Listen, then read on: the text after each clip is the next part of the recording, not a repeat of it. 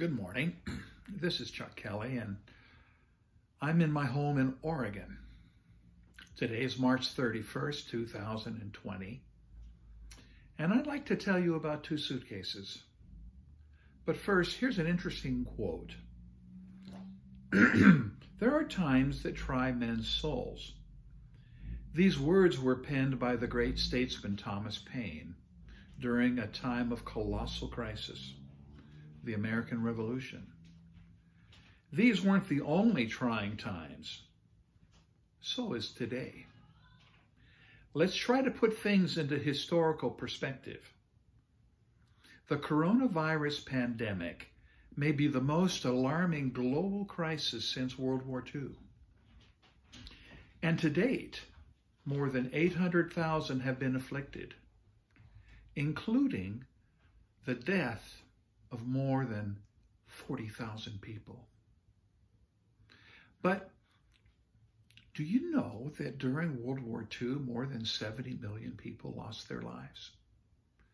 And that included 500,000 Americans. These are unbelievable numbers. Of course, nobody has any idea how many more will be afflicted by this virus because it continues to grow exponentially. We don't know when and how the saga will end. It's extremely serious. But nevertheless, there are many alive today who experienced the horrors of World War II and have lived amazing lives in spite of it, or maybe even because of it. Early last week, I rushed to the airport from my Riga apartment with two suitcases in tow. I managed to fly out of Latvia just a few hours before the Riga airport was closed. Now, I didn't have to leave Latvia. I wasn't forced to go, but I wanted to get home to Oregon just in case I would be needed here and just in case the virus actually visited my own family. Thankfully, when I got home, everybody was just fine. Now, my journey took less than a day, and it was pretty comfortable until I arrived in Chicago, when all of the incoming passengers from Europe were herded like cattle into long zigzag lines, waiting for medical screening. Now, we were jammed together, and there was no social distancing. And whoever had the virus was freely sharing it with all others around. I'm certain I was exposed. We all were. When I finally was examined by the CDC, I was ordered to 14 days of quarantine when I got home, but further into complete isolation from my family. And so that's what I did. Now, thankfully, about 2 days ago, my quarantine ended and I'm feeling fine. And it's certainly good to be able to interact with my loved ones again. But during my time in quarantine, I had a chance to think a little bit deeper, maybe a little bit wider. Again, historically. I found myself imagining how my grandparents, including my mom, who was 12 years old at the time, back in 1944, also rushed out of Latvia with two suitcases each. You see, they were among 207,000 Latvians who were fleeing Latvia because the Soviet army was marching through Latvia, not only to occupy the country, but to continue to Berlin, to put the final nail in the coffin of Hitler's Third Reich.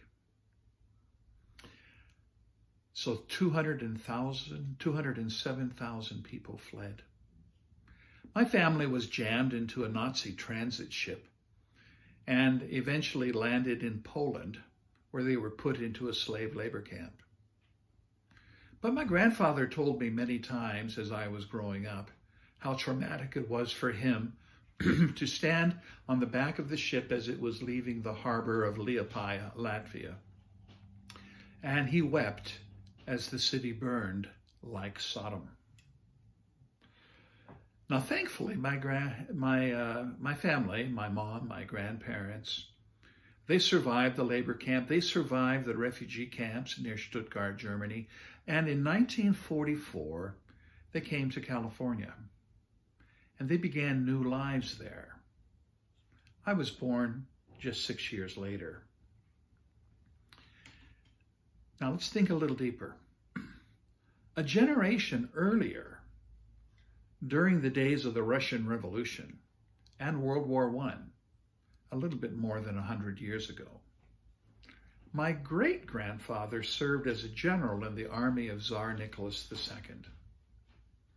My granny spent her early childhood in St. Petersburg.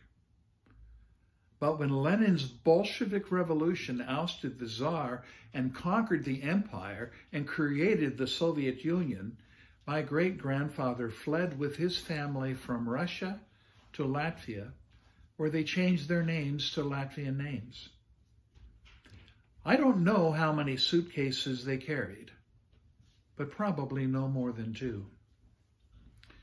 Now, what does this have to do with today?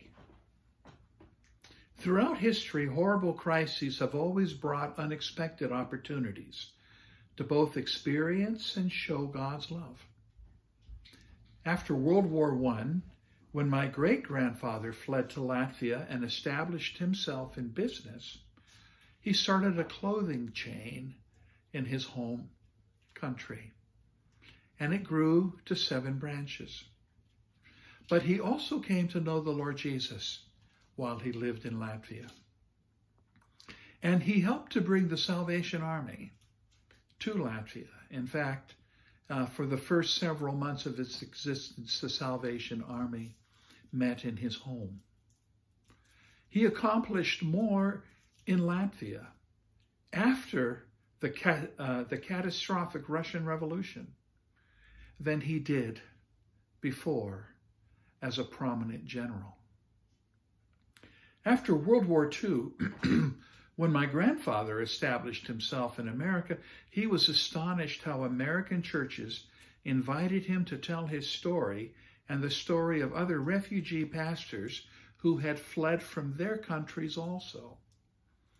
And these pastors and their families found themselves in new countries all over the world. Their pastoral callings were still intact, and so Russian pastors started Russian churches, like in Australia or Argentina. Latvian pastors started churches in Bolivia and Brazil. And there were many more other examples. As my grandfather told American churches these stories, many of them wanted to support these pastors all over the world. Now, before the war, my grandfather was an effective pastor in Latvia, but he often told me that his most influential years took place after he lost everything during the war. God used him in a mighty way, not only to help these refugee pastors, but also through the radio to preach the gospel, and it was broadcasted on shortwave to the Soviet Union for many, many years. Nobody knows how God will use this global pandemic to bring about the greater purposes in our lives. But we do know that God never wastes a catastrophe, no matter how formidable it may be. So my question is, what's going to happen when you open up your 2 suitcases after this crisis?